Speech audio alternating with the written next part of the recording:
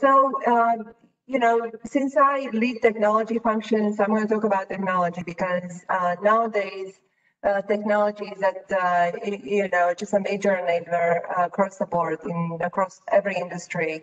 So when we talk about the different types of solutions and changes that we've seen, especially in 2020, and we talk about data analysis, data scientists, that's an area that's basically going to, it's very hard right now. It's just going to be so much more so in the future.